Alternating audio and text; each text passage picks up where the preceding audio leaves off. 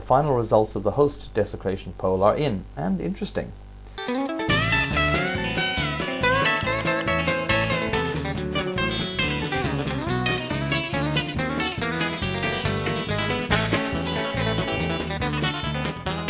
It's clear that a substantial minority of atheists, some 35%, do not approve of host desecration, primarily because of how it makes atheists look.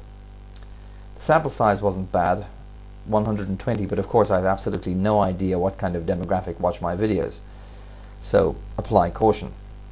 It does seem to suggest, even allowing for substantial error margins, that atheists are far from unified on this issue.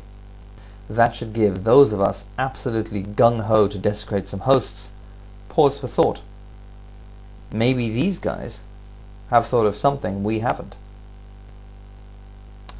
Now for another poll, but on a completely different subject.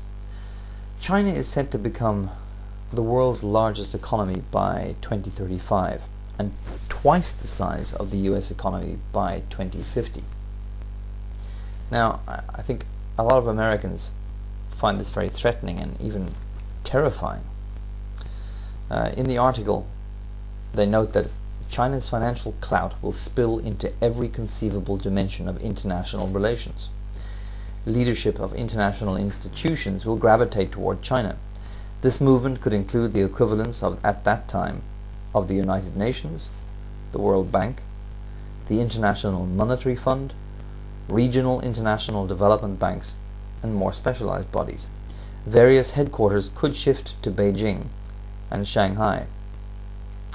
The United States will have an important secondary influence like Europe today, but it will need to compromise, and its sphere for unilateral action will be increasingly curtailed. So here's the question. What should the United States do? Survey up on the right, along with the original article. Let me know what you think.